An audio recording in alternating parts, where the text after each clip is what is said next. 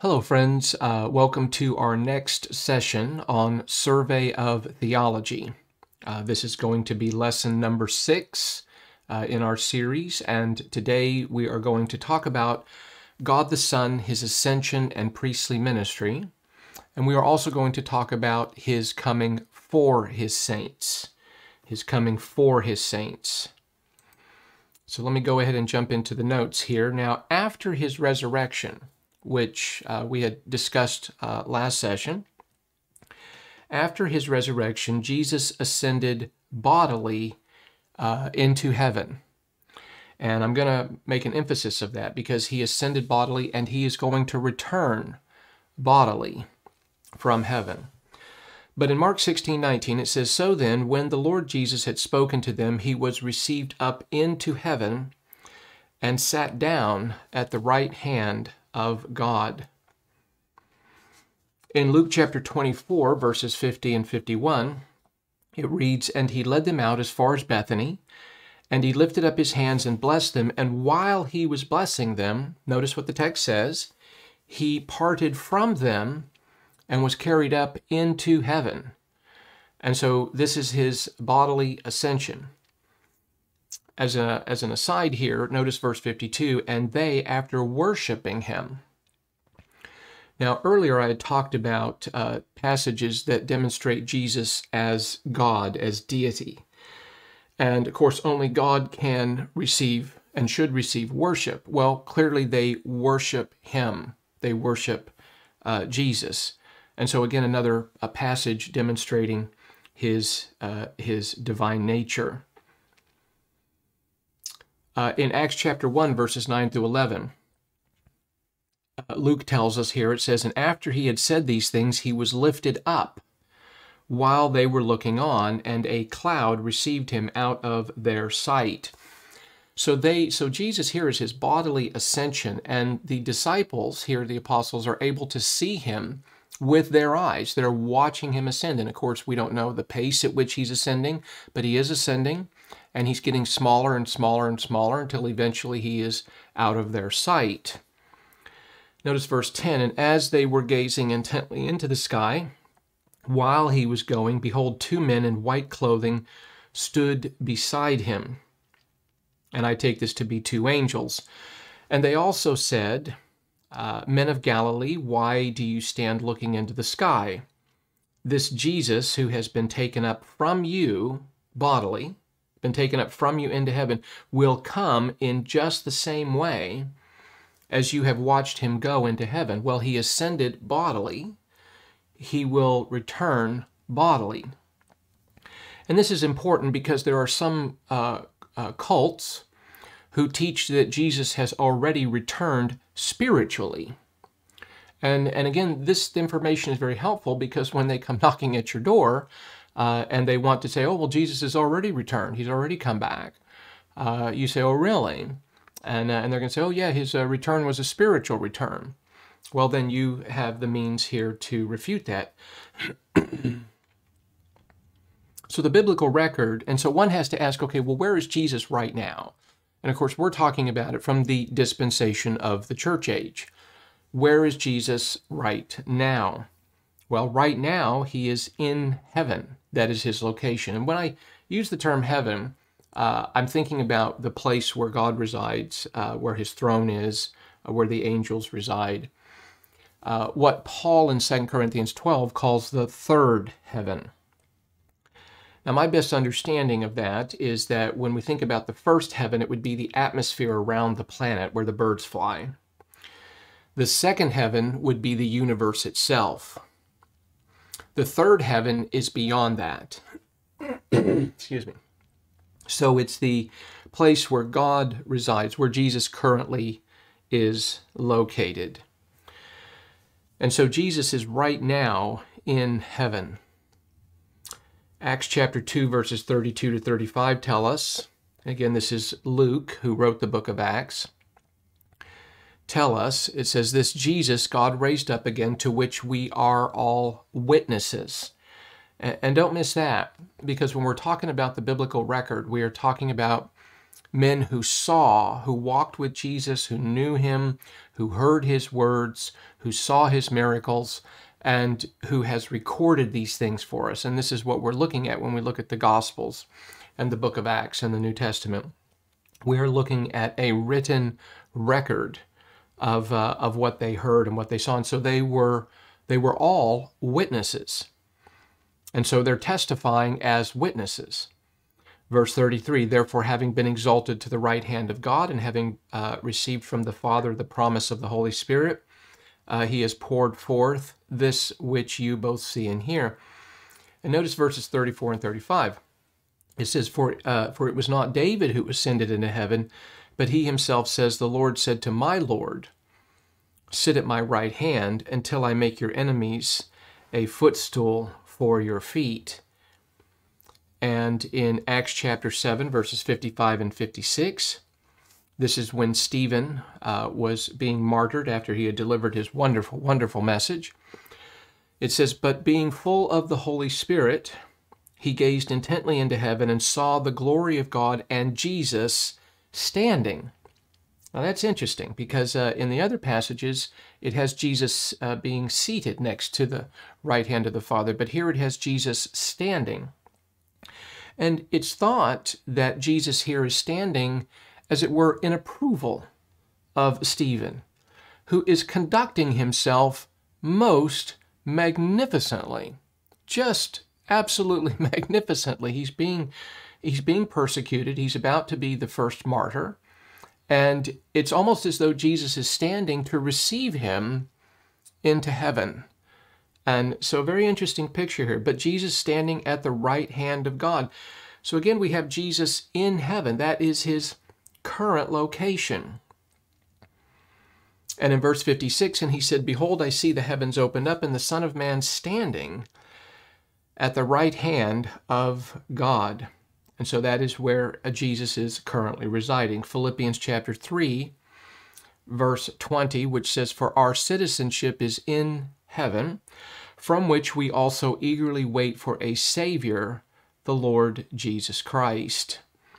Again, in heaven, and that is the place from which we eagerly await the Lord Jesus Christ. 1 Thessalonians 1, 9 and 10, for they themselves report about us what kind of reception we had with you, and how you turned to God from idols to serve a living and true God, to wait for his Son from heaven. So again, notice this, to wait for his Son from heaven, because that's what we're waiting for. We are waiting for the return of Christ.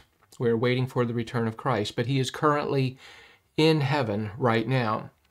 And to wait for his Son from heaven, whom he raised from the dead, that is Jesus, who rescues us from the wrath to come.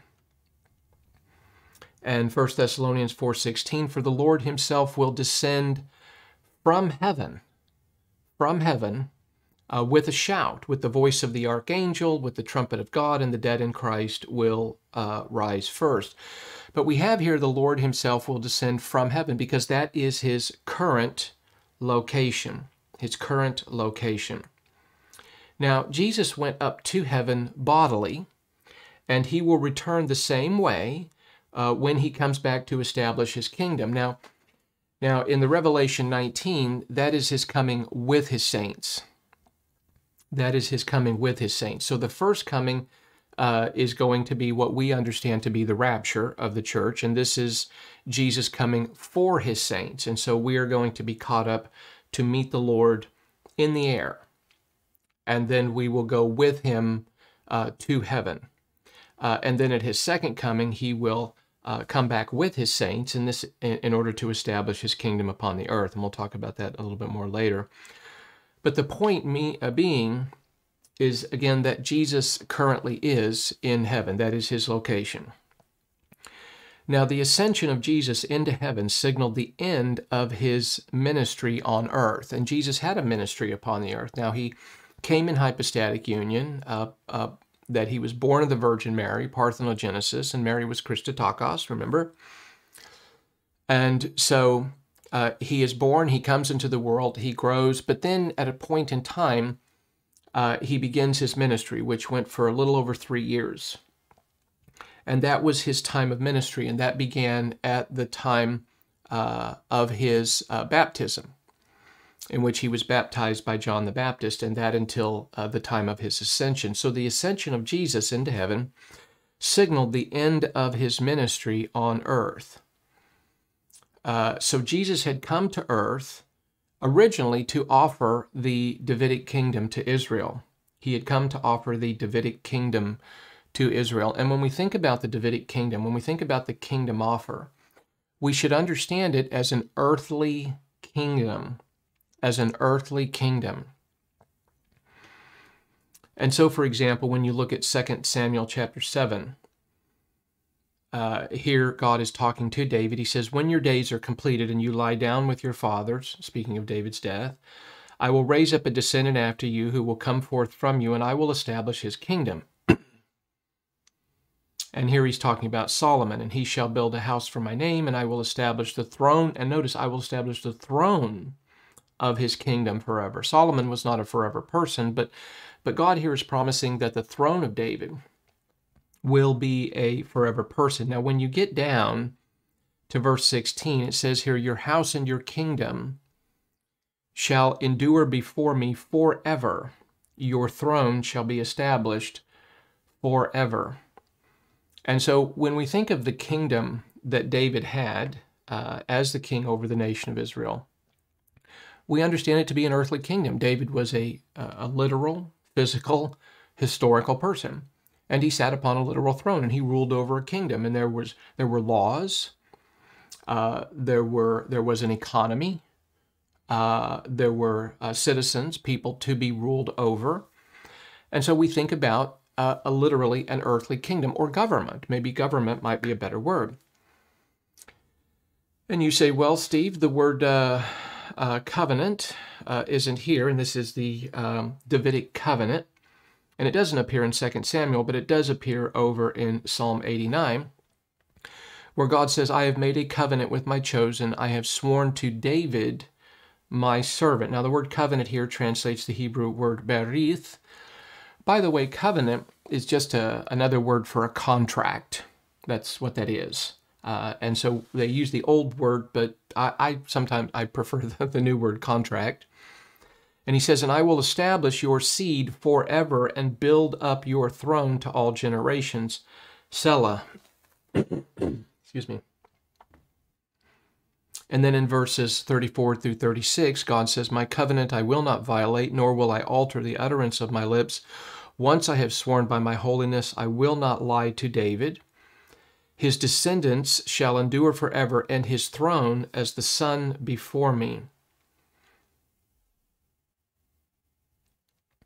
Notice Luke chapter 1, verses 30 to 33. The angel said to her, this is Gabriel speaking to Mary, do not be afraid, Mary, for you have found favor with God. And behold, you will conceive in your womb and bear a son, and you shall name him Jesus, and he will be great, and will be called the Son of the Most High, and the Lord God will give him the throne of his father David. Now, how would she have understood this? She would have understood this to be the literal throne of David, the place of rule. And he will reign over the house of Jacob forever, and his kingdom will have no end. So, again here, when we think of Jesus, when he first came, he came to offer the kingdom to Israel. In fact, this was his message in Matthew 4:17. From that time, Jesus began to preach and say, repent, for the kingdom of heaven is at hand. Now, this is the kingdom that comes from heaven, but it is nonetheless an earthly kingdom. And you think of even in the Lord's Prayer, when Jesus taught the disciples to pray, they were to pray, thy kingdom come. Now, to pray thy kingdom come means that the kingdom's not here. And they're to pray for it to come. And then he says, and thy will be done on earth as it is in heaven. And so the kingdom was to come, and it was to be an earthly kingdom. And even when Jesus sent the disciples out in Matthew chapter 10, verses 5 through 7, he tells them to go to the lost sheep of the house of Israel. And then in verse 7, and as you go, preach, saying, the kingdom of heaven is at hand. So when Jesus came at his first coming, when he came in hypostatic union upon the earth and walked among men, his ministry was to offer the Davidic kingdom to Israel. But that was rejected. And you can read about that in Matthew chapter 11 and 12, chapter 12 most notably. And so after Israel had rejected him, the Davidic kingdom was postponed. It will come. God's word cannot lie. He made a promise to David, 2 Samuel 7, and Psalm 89, and Luke 1:30. And though the kingdom was offered, though the earthly kingdom was offered, it was rejected. And so it was postponed until his second coming. That's Revelation 19 and 20. Now, the prominent work of Christ in heaven right now, what is he doing? Okay, well, we know where he's at. We know that he's in heaven. What's he doing? Well, the prominent work of Christ in heaven is that of high priest. And the following 4 points here are taken directly from major Bible themes, pages 72 to 74. So as high priest over the true tabernacle on high, the Lord Jesus Christ has entered into heaven itself, there to minister as priest in behalf of those who are his own in the world. And so this is where he's currently located, and this is what he's doing. He's functioning as a high priest. In Hebrews 8, 1 through 6, it says, "Now the main point in what has been said is this, that we have such a high priest who has taken his seat, notice, at the right hand of the throne of the majesty in the heavens, a minister in the sanctuary in the true tabernacle, which the Lord pitched, not man."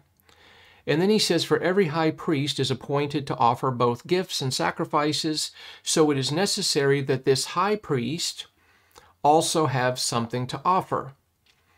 Now, if he were on earth, he would not be a priest at all, since there are those who offer the gifts according to the law, who serve as a copy and a shadow of the heavenly things, just as Moses was warned by God when he was about to erect the tabernacle, for he says, "For see, he says, that you make all things according to the pattern which was shown to you. But now he has obtained a more excellent ministry, by as much as he is also the mediator of a better covenant, which has been enacted with better promises." So he is right now in heaven, functioning as high priest. And this on behalf of those who are his own in the world.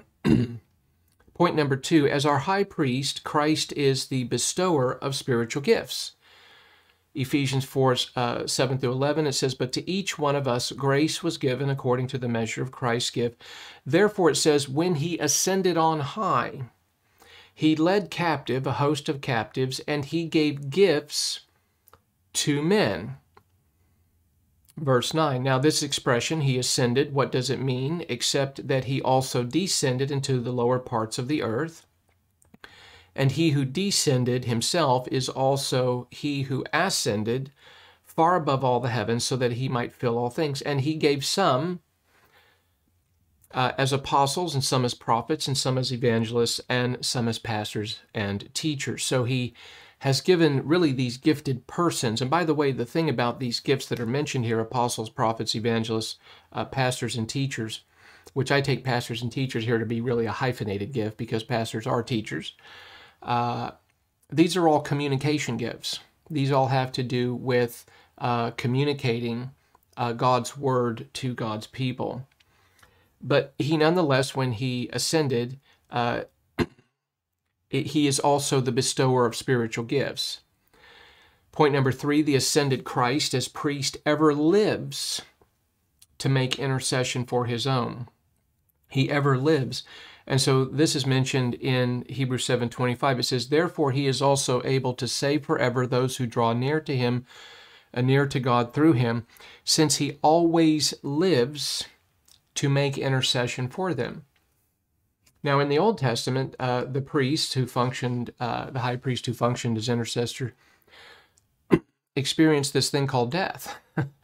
And so he could not continue to function perpetually. But Christ, because he lives forever, is always able to make intercession. And point number 4, Christ now appears for his own in the presence of God. So Hebrews 9:24, for Christ did not enter a holy place made with hands, a mere copy of the true one, but into heaven itself, now to appear in the presence of God for us. And so he's there to advocate for us. 1 John 2:1 tells us this. John says, my little children, I am writing these things to you so that you may not sin. It's never, never, never the will of God that we sin. That is correct. But what's the reality? The reality is that we do. We do sin. And so John says, my little children, I'm writing these things to you so that you may not sin. And if anyone sins, we have an advocate with the Father, Jesus Christ, the righteous. We have an advocate. And the word advocate here is a legal term. It actually translates the Greek word parakletos. And that term is also used of the Holy Spirit, who is called as our comforter, the parakletos. But it's actually a legal term that was used in a court of law of one who really was an attorney, one who was your advocate before a judge. And so Jesus functions here. He says, we have an advocate with the Father, Jesus Christ, the righteous. And so this is what he is doing right now in heaven. Now, the present work of Christ on earth. Well, you say, well, that's what he's doing in heaven. What's he doing on the earth? Well, even though he is in heaven, functioning as our high priest, and he is functioning also as the bestower of spiritual gifts, because he continues to give spiritual gifts and gifted persons. I have the gift of teaching. I didn't ask for it, don't earn it, don't deserve it, but it is something that God gave to me, and I have to be a responsible steward of what God has given to me, so it is important for me to study and to be able to communicate the things of Scripture. Now, there are some difficult passages in Scripture. I mean, if we're honest, we'll all admit that. But nonetheless, as a teacher, you want to do the best that you can. But to understand that what Christ is doing now in heaven for us, again, functioning as our high priest, that he still continues to bestow spiritual gifts, that he ever lives to intercede for us, and that he appears now in the presence of God for us as our advocate. He's advocating for us. But then you say, okay, well, that's what he's doing in heaven. What's he doing on earth? Well, Jesus Christ is currently at work on earth, both with and in believers. In John chapter 14, verse 20, we realize that that when we look at a number of passages in John, we realize that God the Father, God the Son, and God the Holy Spirit indwell us. A lot of times we put emphasis upon the Holy Spirit, but really all three members of the Godhead indwell us. But the fact that we are indwelt by Christ is what is mentioned here in John 14:20. Jesus says, in that day you will know that I am in the Father, and you in me, and I in you. And I in you. And so this has to do with his current work in us. Galatians chapter 2, verse 20. Paul says, I have been crucified with Christ, and it is no longer I who live, but Christ lives where? But Christ lives in me. And the life which I now live, I live in the flesh by faith in the Son of God who loved me and gave himself up for me. But again, demonstrating the point that Christ lives in us. Colossians 1:27, to whom God willed to make known what is the riches of the glory of this mystery among the Gentiles, which is Christ, notice, Christ in you, the hope of glory. Christ in you, the hope of glory. And so this is what he's doing within us. And he is also the one who imparts life to those who believe in him. He is the one who imparts life to those who believe in him. Jesus says in John 10:10, he says, the thief comes only to steal and to kill and to destroy. I have come that they may have life and to have it abundantly.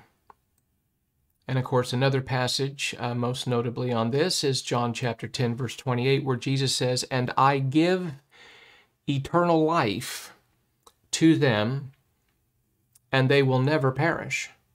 And I give eternal life. And the word give here translates the Greek verb didomi, which is a present active indicative. And present tense means it is a right now truth.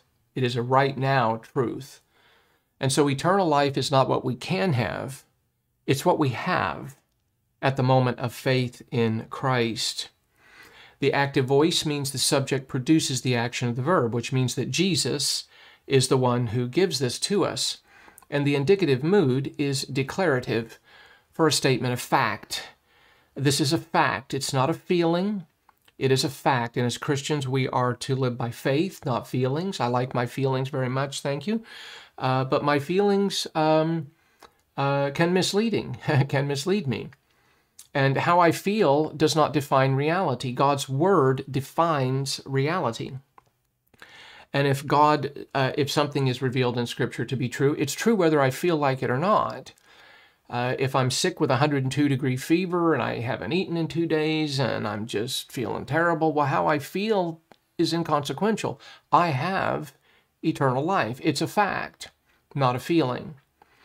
And so he says here, "And I give eternal life." And by the way, you can't lose it. You cannot, and I actually prefer the term forfeit. Some people say, "Oh, well, you lose your salvation." No, that almost seems to be haphazard. Like I misplace my car keys. I lose my car keys. Well, that's just happens. I prefer the word forfeit because I think that's what people mean when they talk about loss of salvation. It's something they do to give it up. But here's the thing: is if you can forfeit it, then it's not eternal life, it's temporal life, because it means that you can give it up. And it also teaches that really it becomes a form of works salvation. People say, even those who say, "Well, I'm saved by grace alone, through faith alone, in Christ alone." Well, but you believe you can forfeit your salvation. Well, yes. Well, that would imply that you did something to earn it, or if not to earn it, that you must do something to keep it. And in that sense, it introduces works into your salvation and your eternal life. And so eternal life, again, is something that we receive from Christ at the moment of faith in Christ, and it cannot be forfeited. And so we are kept by the power of God. Now, if we turn away from the Lord, we can be subject to severe divine discipline.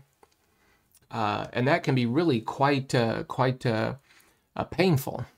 Hebrews chapter 12 says, "He whom the Lord loves, he disciplines, like a father his own son." And we can be subject to divine discipline if we turn away from the Lord. And we can also forfeit eternal rewards. 1 Corinthians chapter 3, verses 10 through 15, 1 Corinthians 3, verses 10 through 15 talks about our standing before the bema seat, the judgment seat of Christ in heaven, not to determine whether or not we'll get into heaven, but to determine what rewards we will receive. And so those of us who walked with the Lord, who learned His Word and lived His Word and lived out the Christian life, well, that's gold, silver, and precious stones, and that will be rewarded.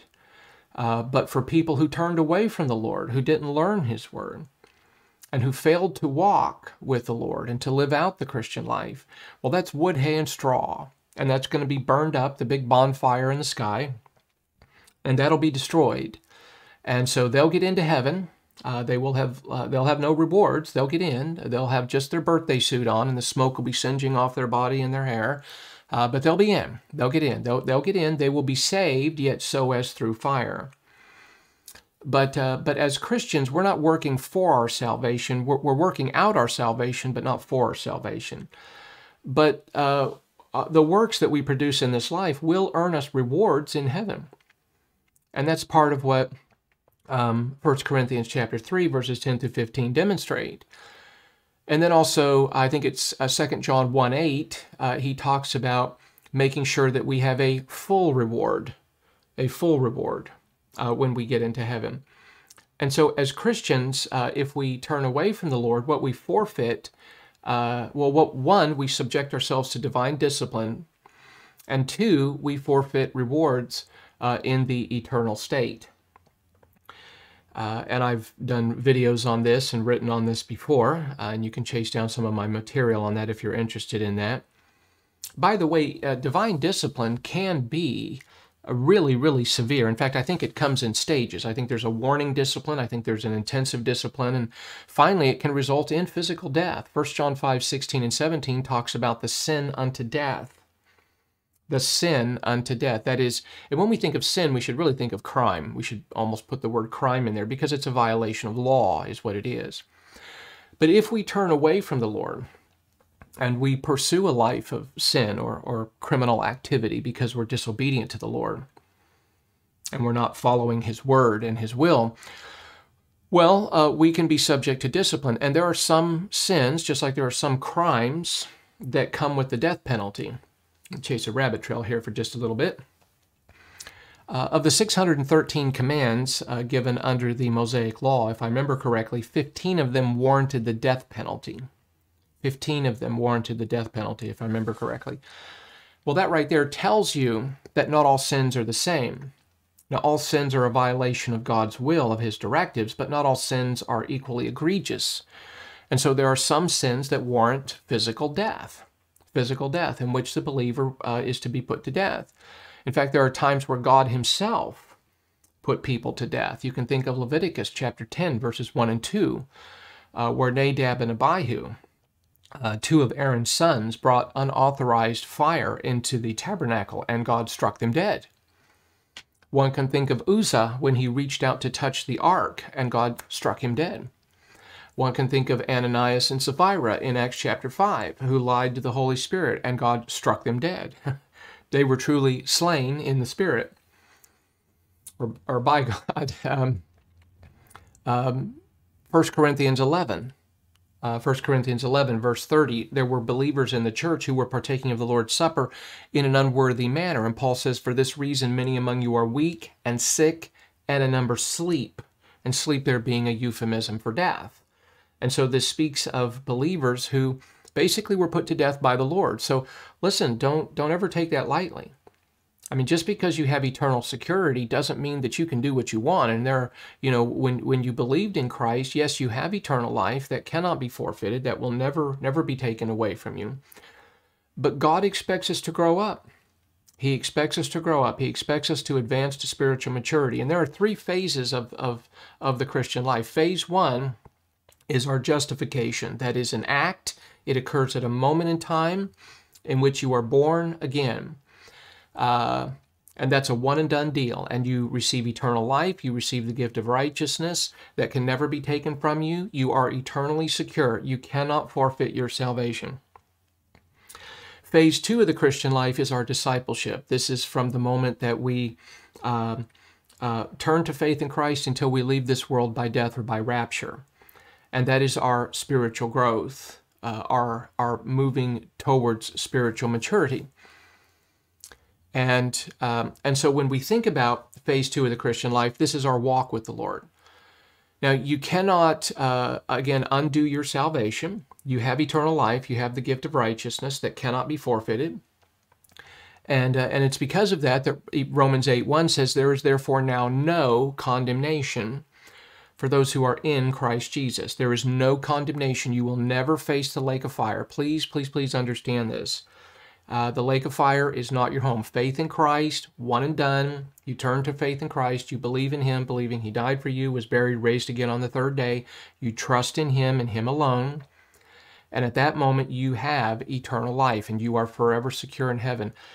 But the quality of your life in heaven, it depends on how you live out this life, because some will receive rewards and some will not. And so how we live in this life determines our rewards in the eternal state. But that has to do with the quality of our life in the eternal state. So listen, this life matters. Oh, does it matter? And it matters not just in the eternal state, but it matters in here and now. It matters here and now because how we live touches the lives of other people. It touches our friends, it touches our coworkers, it touches our neighbors, it touches our parents, it touches our children, it touches our spouse.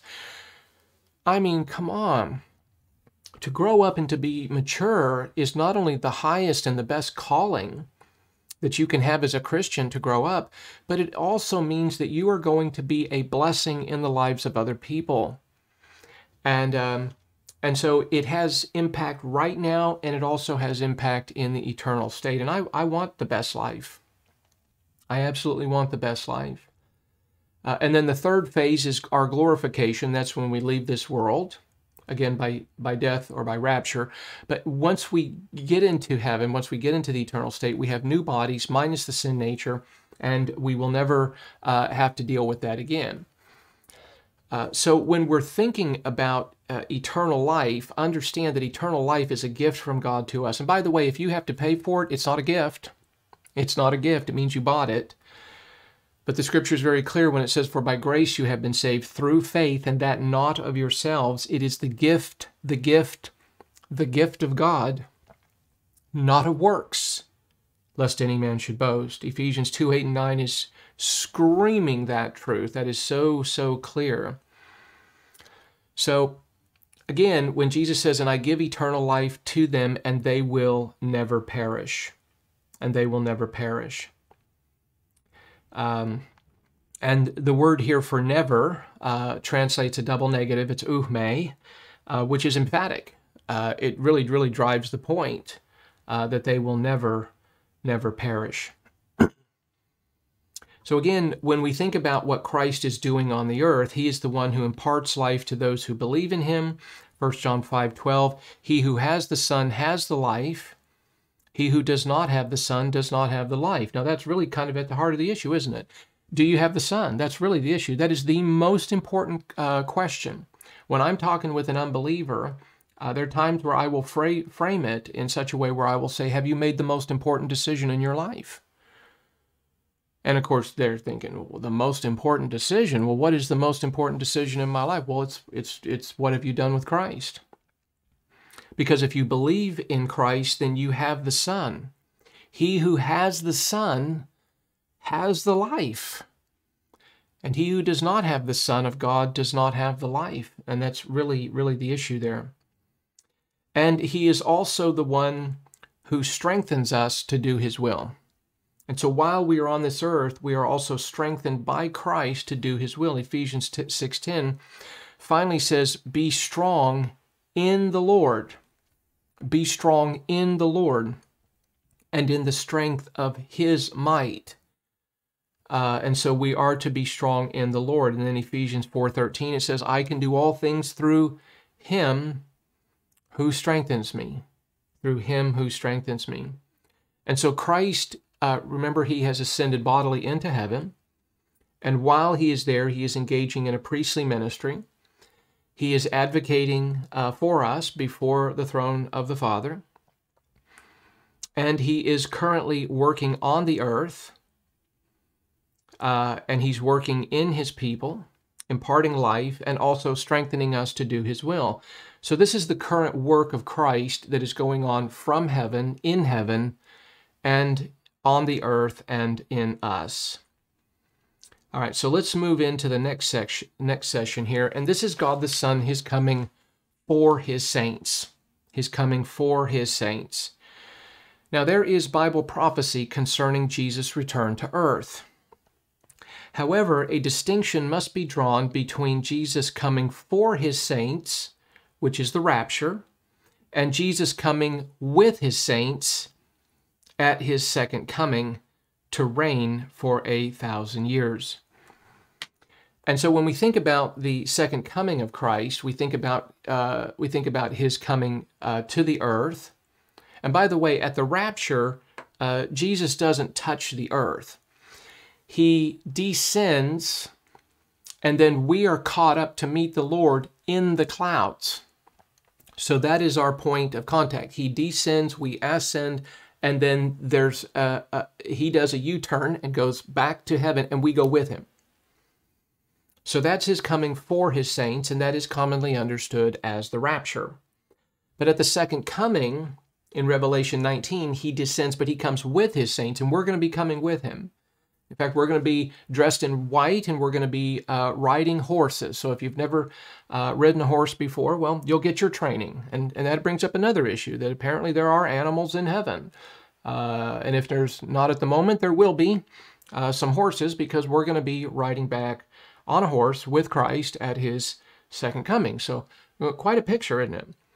And so we will be coming back with him. But when we think about his second coming to reign for 1,000 years, that is the literal, physical, earthly reign of Christ from Jerusalem on the throne of David for a period of 1,000 years.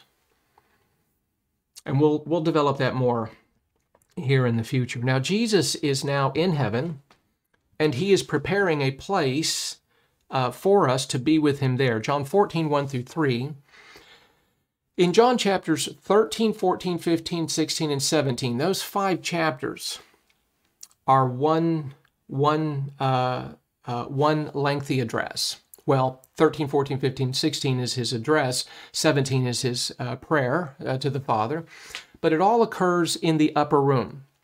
And it occurs on the night before Jesus' betrayal and crucifixion. He's literally hours from the cross. And this is his farewell address in those chapters. And he tells, and he's already told them, he says, look, I'm leaving. Now, this rocked their world, because they're very troubled by this. They're very, very troubled by this. And Jesus says to them, he says, do not let your heart be troubled. Now, the word troubled here is a present passive imperative. Do not right now, in the moment, let your heart be troubled. Passive voice means the subject receives the action of the verb. Active voice means he produces the action of the verb. Passive voice means he receives the action of the verb. So he says, do not let your heart be troubled. Do not receive trouble. By the way, this is also in the imperative mood, which the imperative mood is the mood of command. This is a directive. The Lord Jesus is speaking to his disciples, and he's giving them an order. He's giving them an order. And the order is, do not let your heart be troubled. In other words, check your thinking, check yourselves. Don't let your thoughts get away from you. And so he's trying to stabilize their soul because they're upset. And he's going to do it by communicating divine viewpoint to them. But he says, do not let your heart be troubled. From the Greek verb tarasso, which is properly translated here as trouble. But he says, do not let your heart be troubled. In other words, don't let the information you heard upset you.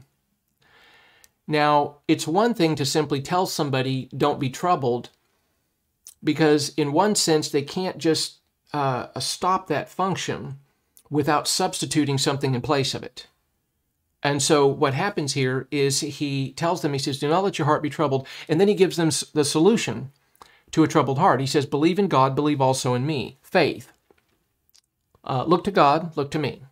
Believe in God, believe also in me. In other words, let that be your focus. Focus on God, focus on me, and this will produce some stability within the soul. I think of the passage in Isaiah 26:3, the mind that is stayed upon thee shall be kept in perfect peace because he trusts in thee. The mind that is stayed upon thee shall be kept in perfect peace because he trusts in thee. So when our mind is upon some troubling news or some events of this world, it causes disruption within ourselves, within our souls. But when we address that by focusing our attention upon the Lord, when we put our minds upon him, then we have that peace that comes from faith, from looking to God. And for those of you that have lived out the Christian life and have walked in faith, you know what I'm talking about. Now, as soon as we look away from the Lord and begin to think upon the troubling news or just the affairs of this world, then by our decision, we forfeit that peace.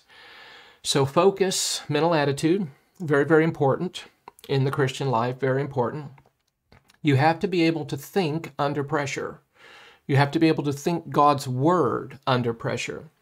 So when you hear troubling news, that's fine. It can cause disruption. That's just part of the human experience. But 2 Corinthians 10:5 says that we are bringing every thought into captivity to the obedience of Christ. We're bringing every thought into captivity to the obedience of Christ. So we are, in effect, thinking about what we think about. We are aware that we are going in a certain direction, that there's a disruption going on.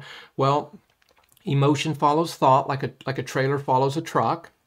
Emotion never operates on its own. So we have this emotional disruption going on within us because we've received some news and it's troubled us. And so we're feeling troubled within ourselves. And so we have to realize, okay, well, I'm feeling this way because I'm thinking a certain way. So when you get back and you can think about what you think about, and you can engage in a form of cognitive diffusion in which you can think about what it is that you're thinking about, and you can diffuse those thoughts. You can isolate them. You can take that aberrant, sinful thought, and you can set it off to the side, and you can step back, and you can say, that's what that is, you little troublemaker, you're causing me trouble. I see what's going on there. And so you look at that troubling thought, you isolate it, and you wrap it up in faith. You take faith and you wrap up that troubling thought, and you shift your thoughts. You shift your thoughts away from the thing that is troubling you, and you put your thoughts back upon the Lord. That's focus, that's faith, that's living it out. So you have to get hold of your thoughts. Again, 2 Corinthians 10:5, we're bringing every thought into captivity to the obedience of Christ. So he says to them, do not let your heart be troubled. Believe in God, believe also in me. See what he's doing here is he's getting them to focus. He's getting them to turn away from the thing that is troubling them, the news that they heard that Jesus is leaving. That upset them. It was very upsetting to them. But he's addressing that within them because he loves them. He cares about their stability. He cares about their cognitive and emotional stability. So he's giving them what they need to focus upon. And this is believe in God, believe also in me. So very helpful, very practical. And then he goes into verse 2. He says, in my Father's house. Now he's talking about in heaven. In my Father's house are many dwelling places. And he says, look, if it were not so, I would have told you. He says, for I go. So he's leaving. Because again, remember earlier, he told them that he's leaving. Now, they've been given the what, but not the why. He's given them the what, but not the why. But now he's given them the why. He says, for I go to prepare a place for you. In other words, I'm leaving you. Yes, that's true. And I'm not leaving you as orphans because I'm going to send the Holy Spirit to be with you and to be in you. And he's giving them divine revelation. He's given them the information they need that they can frame their situation, what's going on, what's going to happen with the cross, with his ascension. And so they have divine viewpoint, which allows them to be able to again, deal with their stressful situation. And he says, look, I'm going to prepare a place for you. But notice what he says in verse 3. If I go and prepare a place for you, if I go and prepare a place for you. Now, you have to think about this. You have to follow the bouncing ball here. Stay with me. If I go and prepare a place for you. Now, where's he going? He's going to heaven. That's where he's going. He's going to heaven. So don't miss that. He's going to heaven. He says, if I go to heaven and prepare a place for you in heaven, notice what he says here, I will come again and receive you to myself, that where I am, where's he going to be? In heaven, there you may be also. So he's going to heaven to prepare a place, and he's going to come and he's going to come again and receive, he says, and receive you to myself, where? In heaven. Now, again, this is important, and you have to stay with me on this. When Christ comes at his second coming, he's coming to the earth to establish his earthly kingdom. His earthly kingdom. And so that is going to be his target, his destination. What he's talking about here is not coming to the earth. He's talking about coming to receive believers to go back with him to heaven. So again, if I go and prepare a place for you, again, think of where's he going? He's going to heaven. And he's going there to prepare a place. And he says, and I will come again. That means he is coming back. I will come again. He is coming back. I will come again and receive you to myself. So we're going to be He's going to come back and he's going to receive us. He's going to take us to himself, that where I am, there you may be also.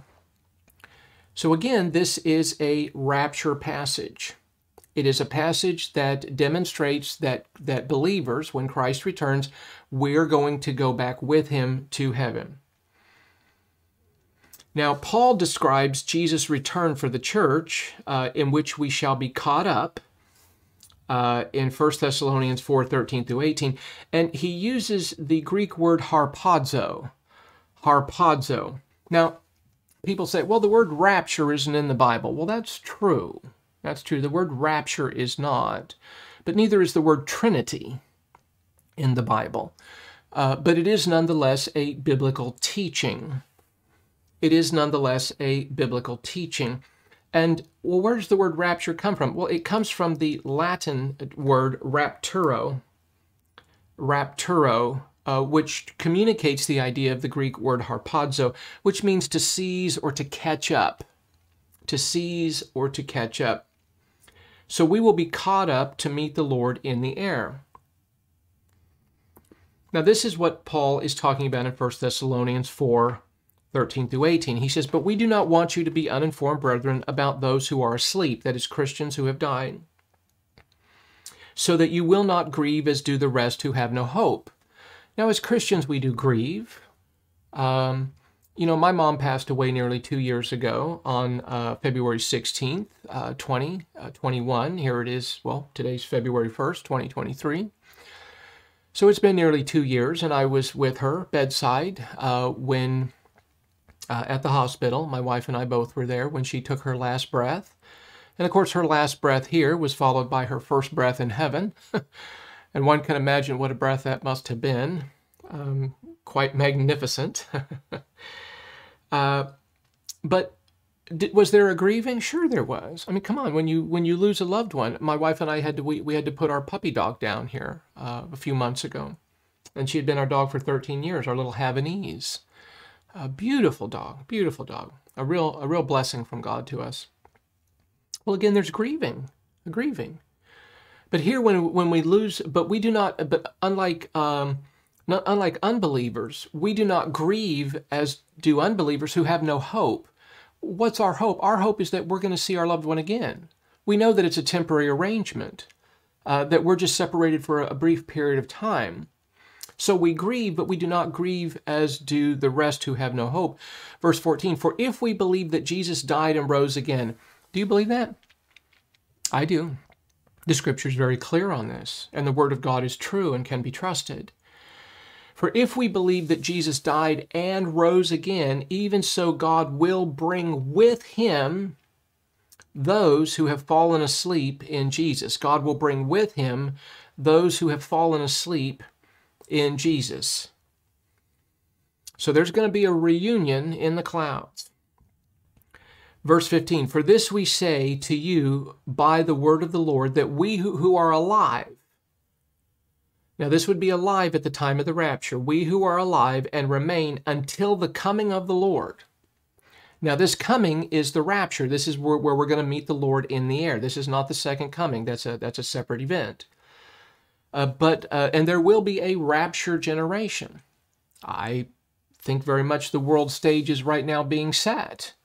There's tremendous evidence, because you think about future events. You think about after the rapture of the church. Well, the Antichrist is going to rise to power, and he is going to broker a peace treaty, a contract with Israel. Unbelieving Israel's in the land. Well, Israel has to be in the land in order for that to happen.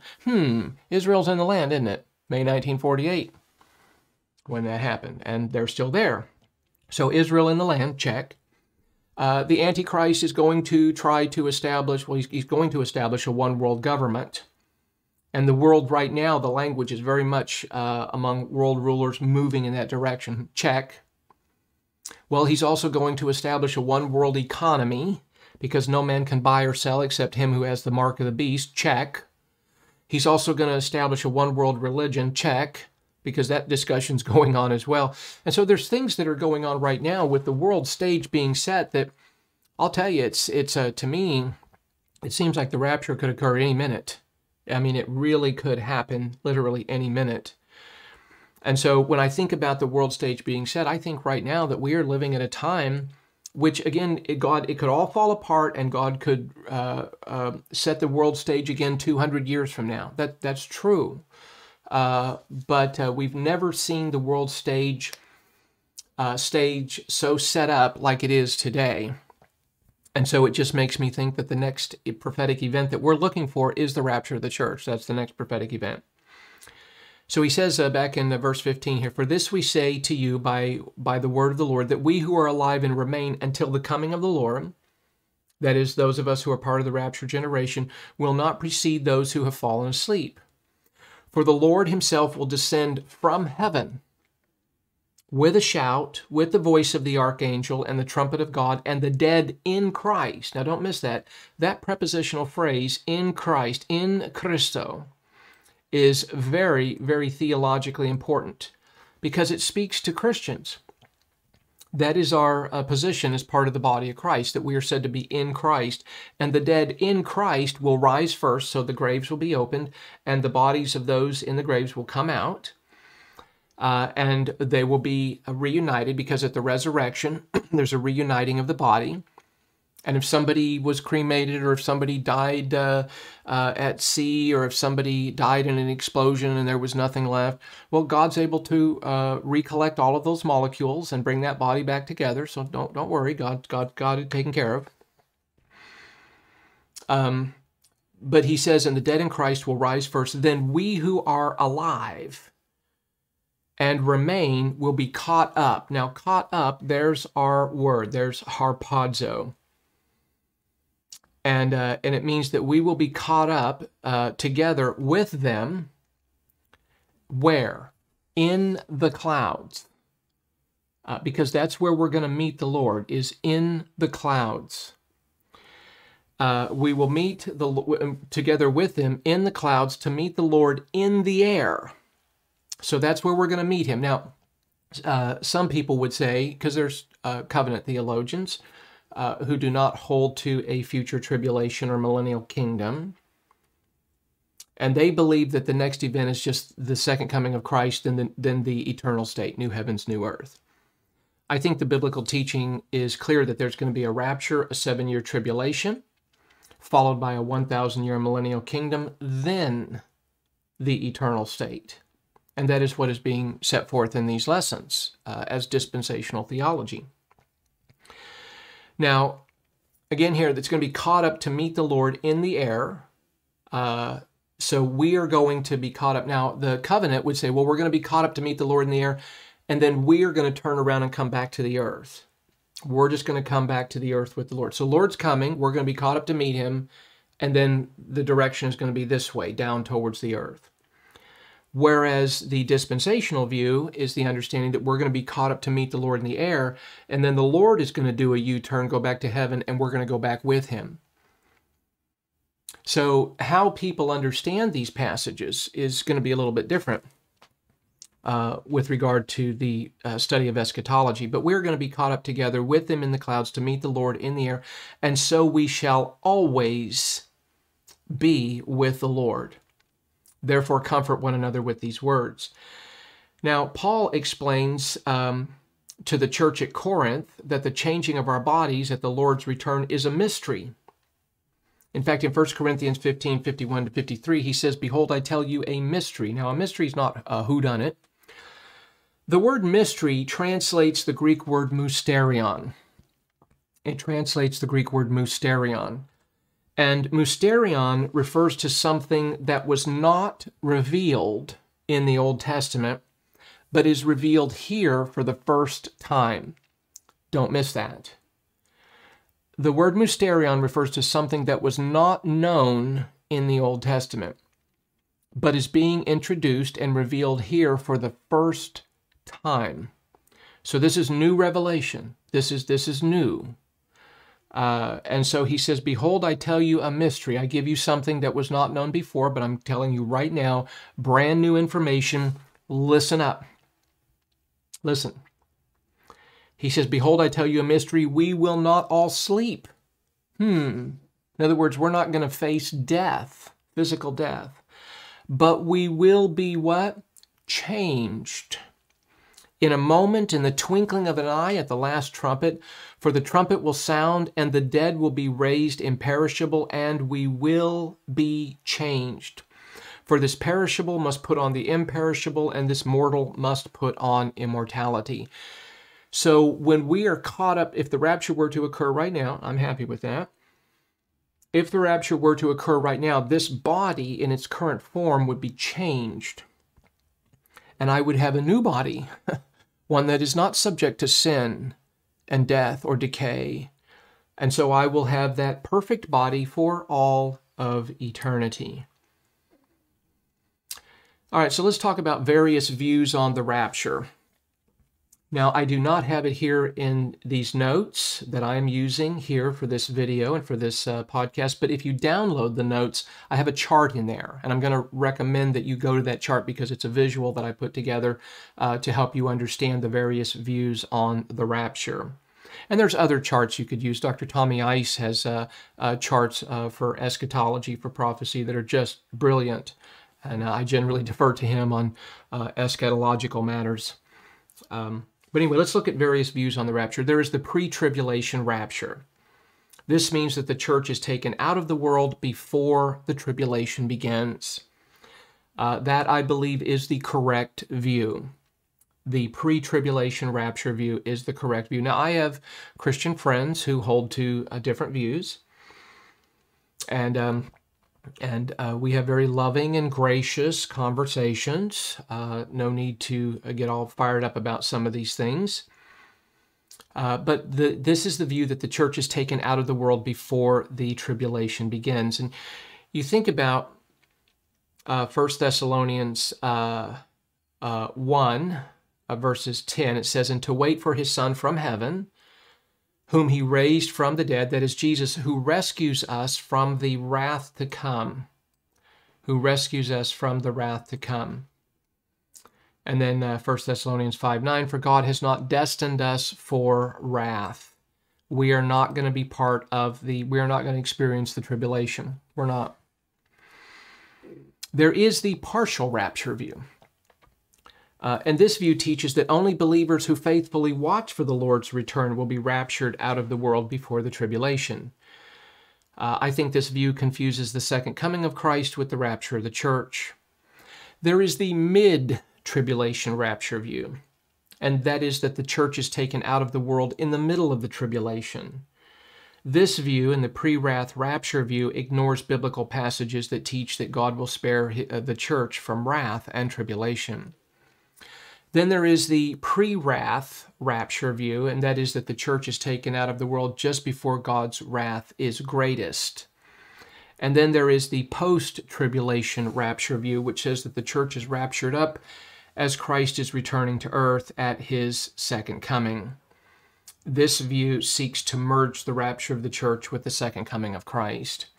So you have these differing views with regard to the rapture of the church. And then you have the covenant theologians, some of my Reformed friends, that we have very rich theological discussions, and we agree for most part on most doctrines, on theology proper, on Christology, pneumatology, and so on. Where we differ basically has to do with ecclesiology and Israelology, how we understand Israel and the church, and on eschatological matters, that is, with regard to things like the rapture of the church and the tribulation and millennial kingdom. So, anyway, these various views, I think, are helpful for us to understand. And again, I'm touching on these lightly. Remember, this is a survey of theology. We're not getting into the weeds. That is for more advanced courses at the master's and the doctoral level. And certainly there's books out there that I would highly recommend to study these issues more deeply. But anyway, we're just covering these lightly just to introduce you to these doctrines and to the biblical passages behind them. So that will close out this lesson, and next time we will pick up on God the Son, his coming with his saints. With his saints. And so this has to do with the second coming of Christ. So I thank you very much for taking the time to listen to this lesson. I hope that it has been helpful to you, and I wish you a blessed day.